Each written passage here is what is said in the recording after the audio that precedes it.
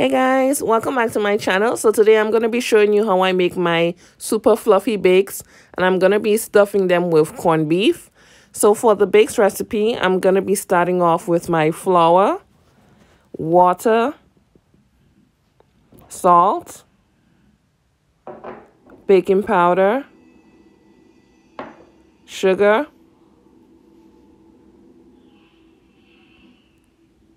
and my melted butter. Partially melted butter. Let's get into the recipe. So I'm going to start by adding in all the dry ingredients, which is the salt, the baking powder, and my sugar.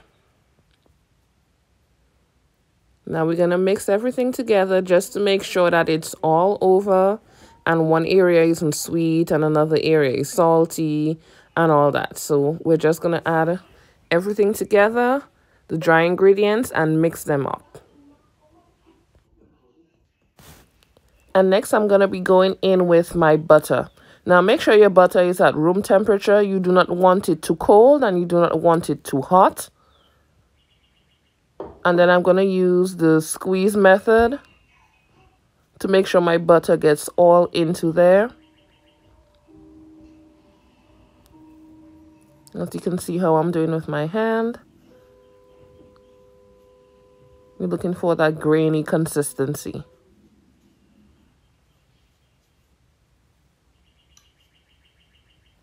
And I'm going to start going in with my water. And we're going to go in gradually. We're still using that squeezing method. And we're going to add a little bit more water. You're going to add your water gradually until your flour starts to form a dough.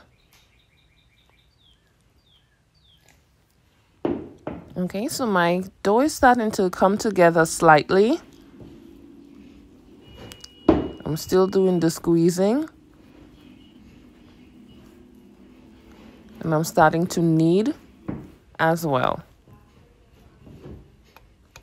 You're going to make sure you take out whatever flour is on the sides of the bowl as well.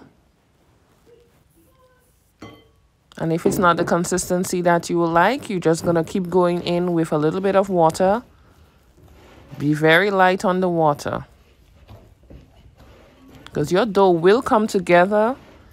Yeah, you can always put water in, but you can't take water out. So go in very lightly.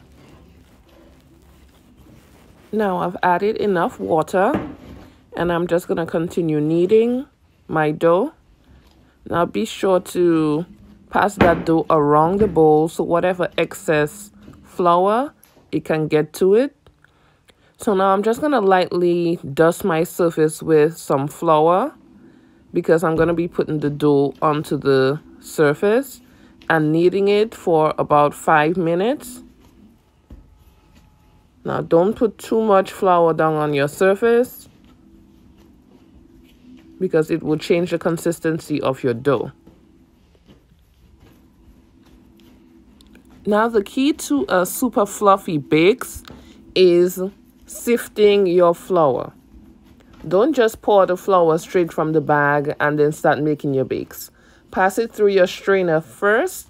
That's going to make it nice and airy and fluffy. Trust me when I say that. Sift your flour first. Now my dough is smooth. And what I'm going to do is cover it up with a wet paper towel. And then cover that up with a towel as well, a cloth towel.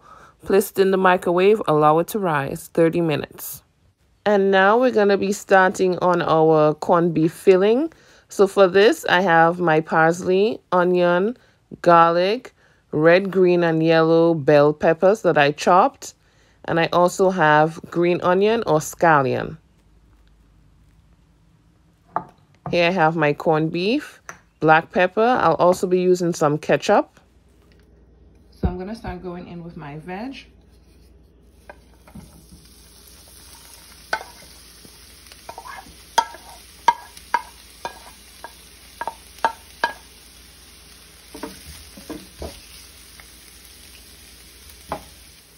So I allowed my veg to saute for 2 minutes, and now I'm going in with my corned beef. Now when I do my corned beef, I don't like to mash it too small at first. I rather have it in not too much of chunks, I would say. Yes, but this size, that's what I'm talking about.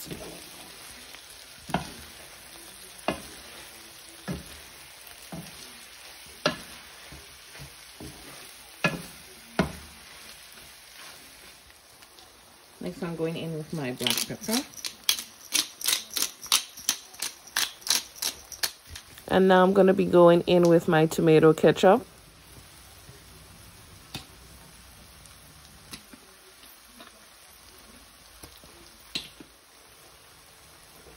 And I'm also going to add a little bit of water. So I'm just going to mix it all together. And then I'm going to cover the pot for 5 minutes. And this is 5 minutes later, and it's all done.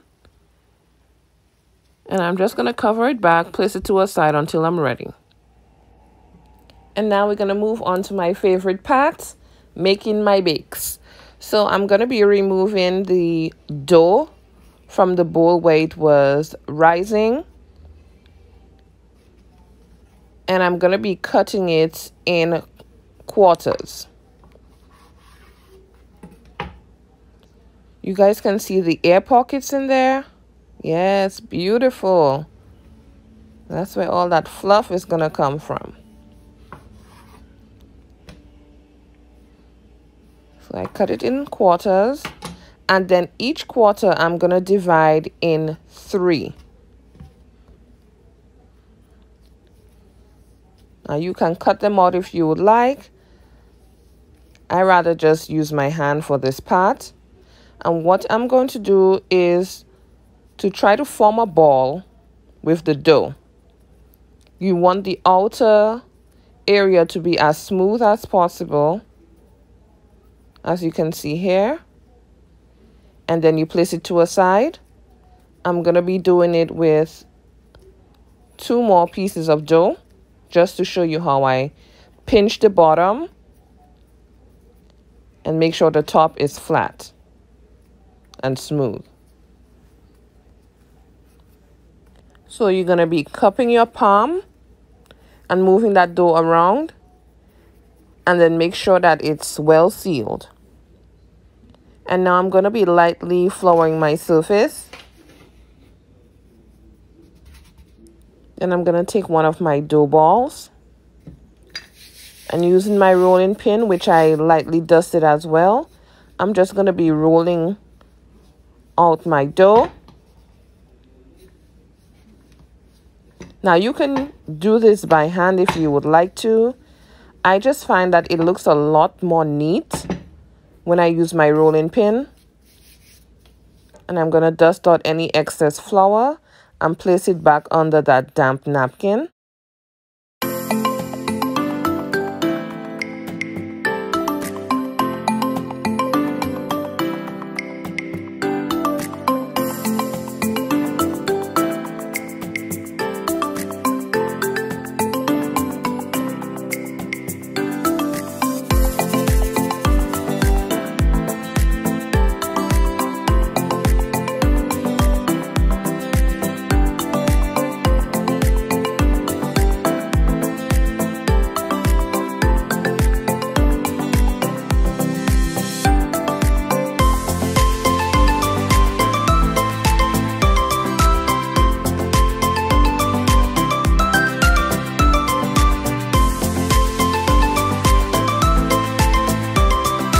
And now we're going to start frying our bakes.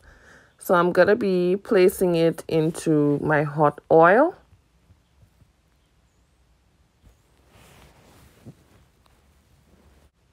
And this is something that my grandmother would do. She would just take some of the hot oil in a spoon whilst it's frying and just pour it onto the top.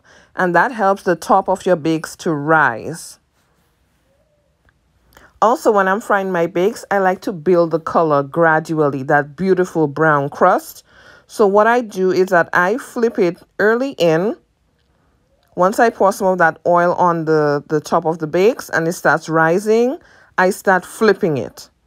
So that way it builds the color a lot better, as you can see. Right, so you can see it right now, how the color is gradually built and it's not just brown from the offset. That way I make sure that it is cooked inside and not just brown on the outside.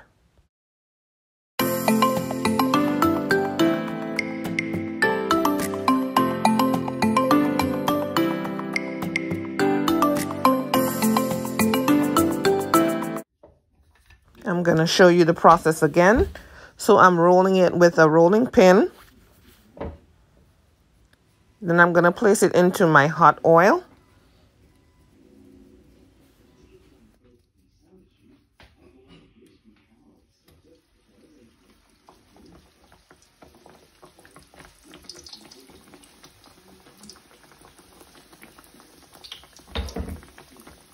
And then I'm going to be pouring that hot oil on the top of my dough,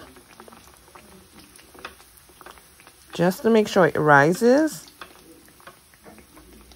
And we're looking for it to rise evenly. Then we're going to start flipping them over to gradually build the color.